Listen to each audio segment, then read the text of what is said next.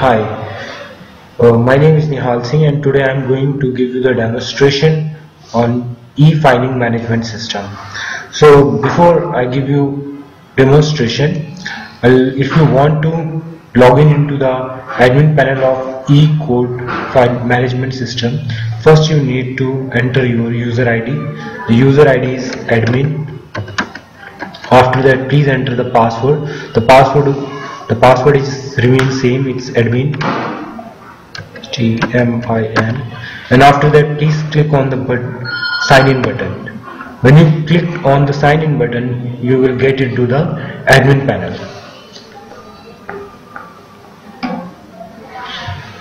It will taking some time.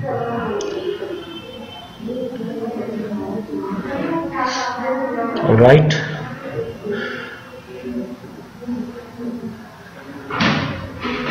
This is our admin panel.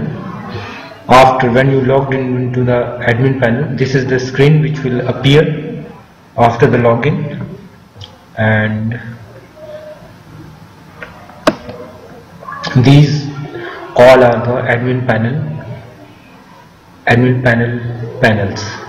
Alright, these are all the panels which you can see in the admin panel.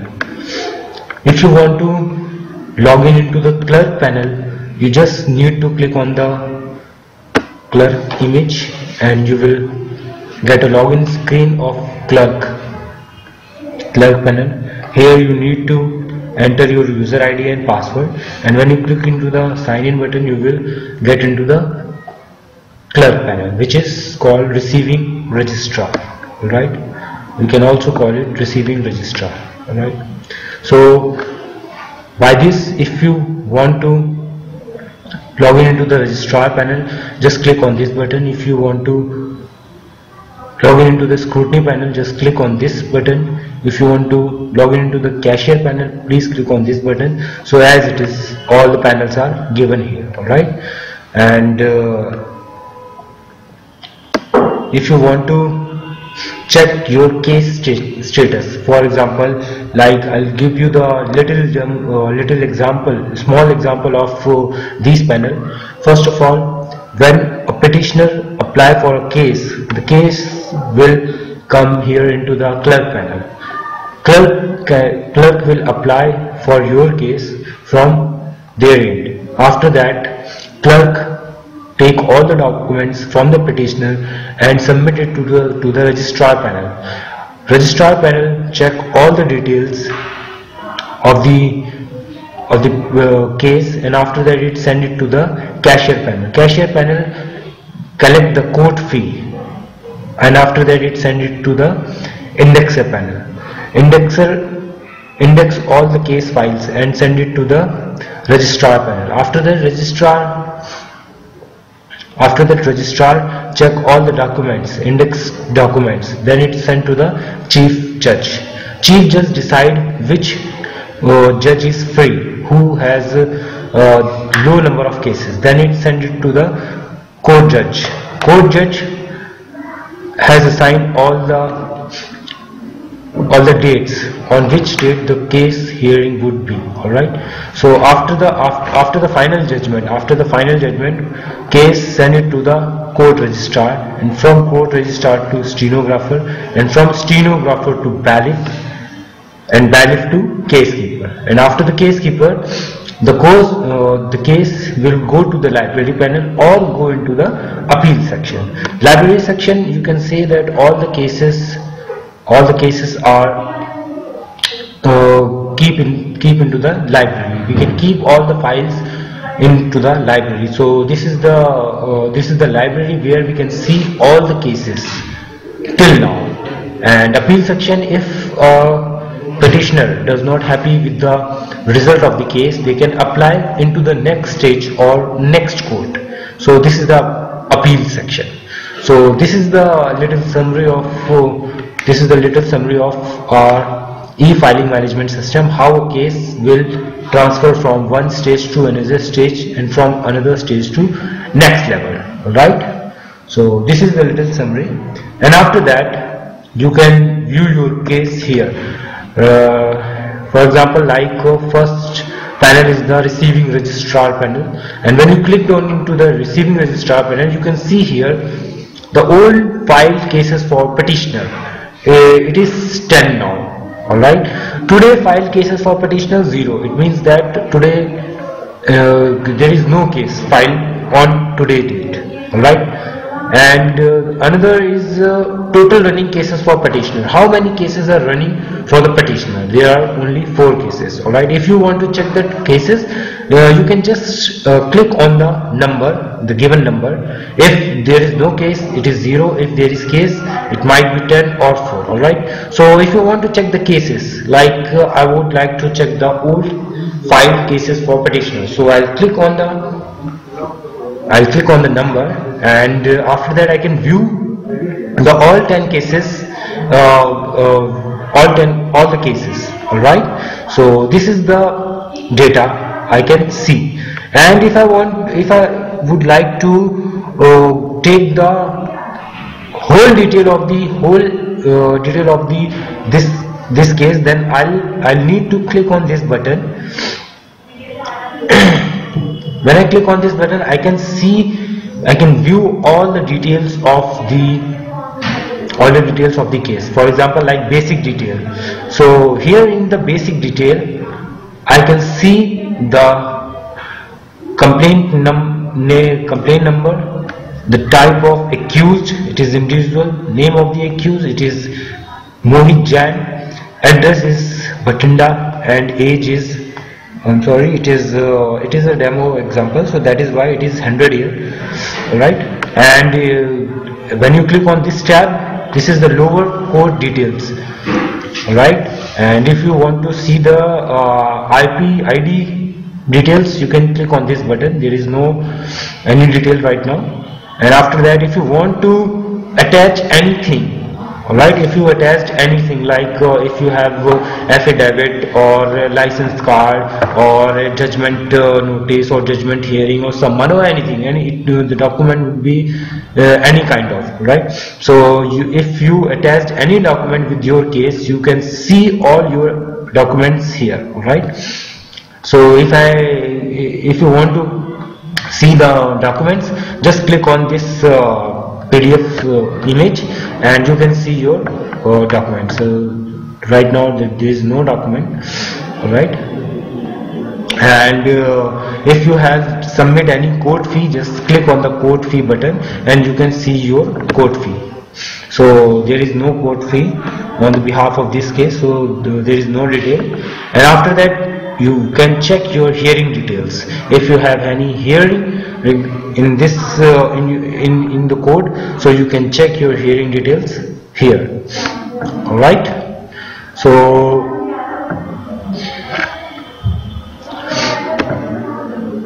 this is the way you can check the cases. I am telling you about how a case move from one stage to another stage. Right, so still the software is loading. And then I was telling you about the receiving registrar panel. Alright, so I clicked here before I went to the receiving registrar panel, and this is the way you can see your case. For example, if a case is moved from receiving registrar to registrar panel, so we can see into the registrar panel, right? See the same situation is same. If old cases for process, it is 0. Today cases for process, it is 0. It means that there is no cases on the date of today, and after that it's pending for chief judge. It means that there are 2 cases are pending for the chief judge. When registrar check the file and send it to the chief judge panel, automatically the cases will move from to another panel, and that is chief judge panel. So registrar 2 cases are still pending for the chief judge panel, and the registrar will send it to registrar will move it to chief judge panel. Okay, and after that it is cashier panel. If there is any case on today to old cases, today cases, old cases, or today cases for process, so the counting will be automatically increase. If there is no cases, so it is remain 0. It is remain 0. And same is here for the commissioner panel. Same is here for the index panel. And let's go on. Okay. And after that, so these are the menus where you can see all your reports and case reports and supports of the software. For example, like if I clicked on the report setup, so the menu will open like this. Here you can see all the details of all the panels. Like if I want to check the receiving registrar, I'll click on this receiving registrar and it will appear like this. Right now in our e-filing management system we have 3 receiving registrars, alright, and these are their staff IDs, and these are the registration number, and these are the names, their email ID, mobile number, contact number. This is the way I can see all the receiving registrar here. If I want to add a new receiving registrar, so I need to click on the add new button, and after that the screen will appear like this, and I need to add a receiving registrar. So first I need to give the receiving registrar staff ID. It would be like receiving oblique CLK oblique, please give any unique number like this, and after that surname might be, let's say, take Singh,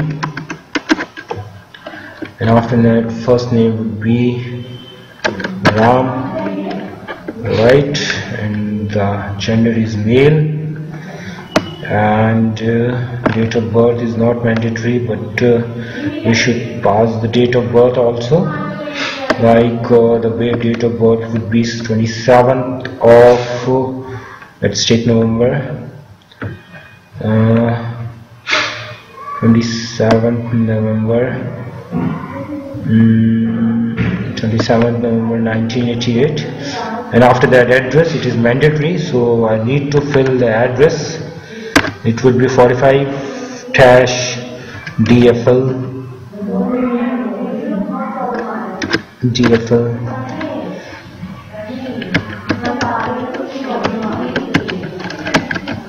Lonavala Road, and state is Delhi. Let's take Delhi.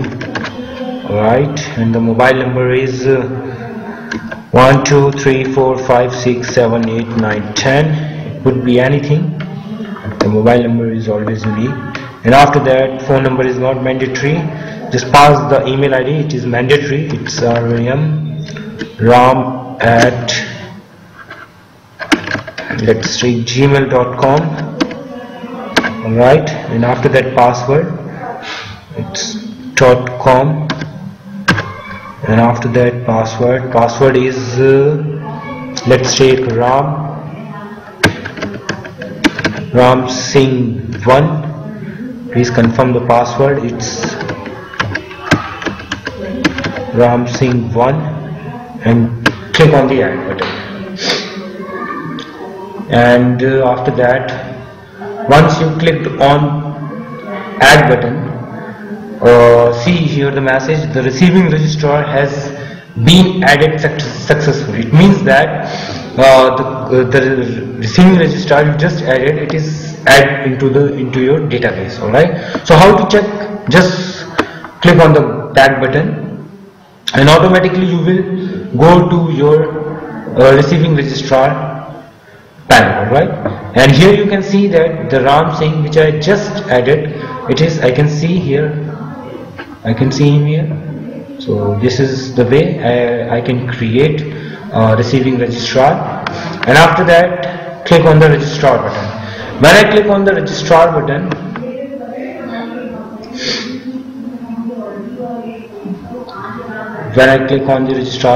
it will take time. So this is the registrar panel where only 3 registrars are entered right now. Okay, so these are their names, their email ID, mobile number, registration number and staff ID. Automatically, if I want to check the more details, so I'll need to click on the staff ID link button, and after that I can see all the details of the registrar. Okay, these are all the registrar. And if I want to update anything like the surname is 3, if I remove 3 here and the first name is not first name, like I would like to change the mobile number, it's 4567, and when I clicked on the update button, automatically it will update. There must be 1 space character between words. Okay, between words, so let's take 6, and when you click on the update button,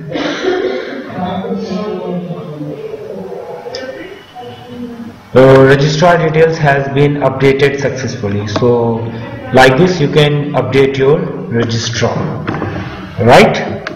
So this is the reporting. So like this you can see all the details of all the panels, right? So just close this tab and check the case report section. Right, so case report section, let's take the case for clerk. Okay, and when I click on the case for clerk, I can see all the cases of these clerk. It means that like this is the case number, and this is the case number, this is the case suit number. After once receiving register case, and when it go to the registrar, a case suit number has been created for every case, and it is unique number. So this is the clerk name, the clerk who is filing case on behalf of you, criminal type, what kind of case it is, and after that the sub case type, and this is the case status. It is new case, the case is in running process, or the case is completed, or the case is running. What is the status of the case? You can see here. For example, like we have these first 4 cases are new, they are not yet started, but these are fresh cases, and after that these 2 cases are still running, their hearing is still going on, and after that this is completed. The judgment on this case is come out. Alright, so that is why this case is completed. So here we can see that this case is completed.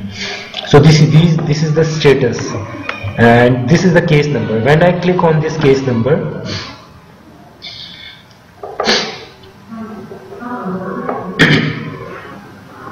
I go into the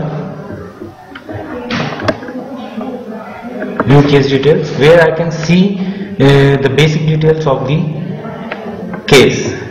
Like this is the basic details, and after that when I click on lower code details, these are the details, and IP ID case details, and after the attachments, if there are any attachment with the case, and court fee, and the court fee 100 rupees is already submitted, and hearing date, there is no hearing date for the case because the case is new, it is still in process.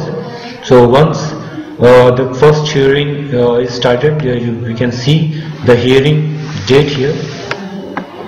Alright, so just click on the back button, you can again come into the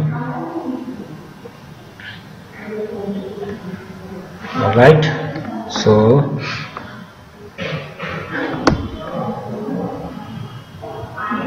like this you can see all the cases of all the clerks, and after that case for registrar. When I click on case for registrar, this screen will appear, and we can see we can see all the cases which are come into this registrar. We can see here. Alright, these are the case numbers, these are the case suit number, these are the registrar number, these are the case type, sub case type, and the case status. Alright, like if I want to search the case number, let's say take the case number.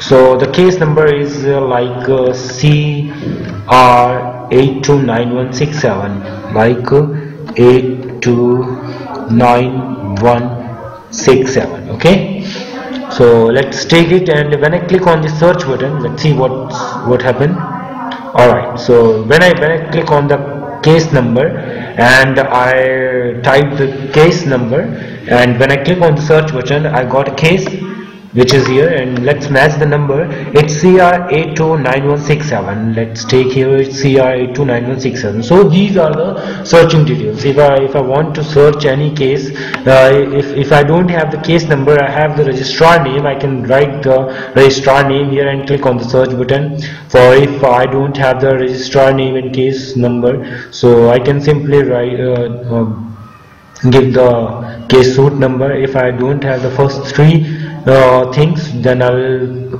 type the simply case type, what kind of case it is, civil, criminal, petitioner, or anything else. Let's take the criminal.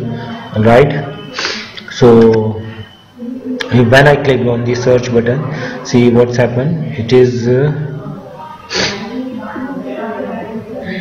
alright, I have got it. So this is the criminal case which is running. So these are the searching criterias. You can search by anything you want. If you don't have actual detail, you can write anything you have. Okay, so these are the case for registrar panel, and as you can see all the panels like here.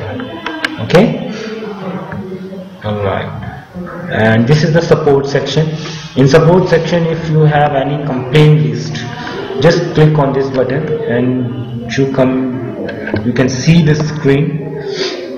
For suppose the clerk panel, if a clerk panel have any problem or any complaint, they can send their complaint by their own panel, and we can these number, it is still 0 right now, these number will increase automatically. Like we have 10 clerk right now, and if any one of them, like 3 clerk, have any problem or any complaint, so they will send their complaint from their own login panel, and we can see here the counting complaints. Right, so these are the complaint list, and after that complaint resolved. When I click on this button, you can see the complaint resolved screen.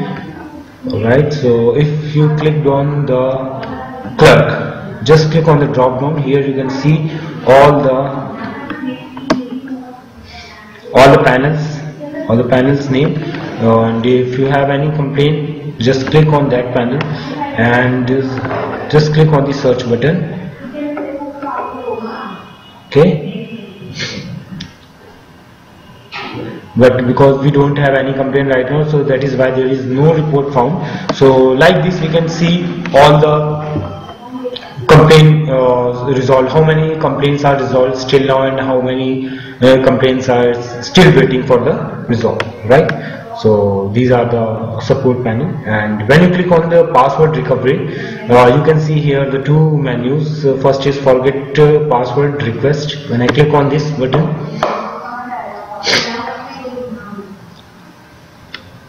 alright, this is the screen. For example, a clerk, we have 10 clerks, and one of them forget their password, so they can apply for their new password request, and when they apply for the request, automatically the screen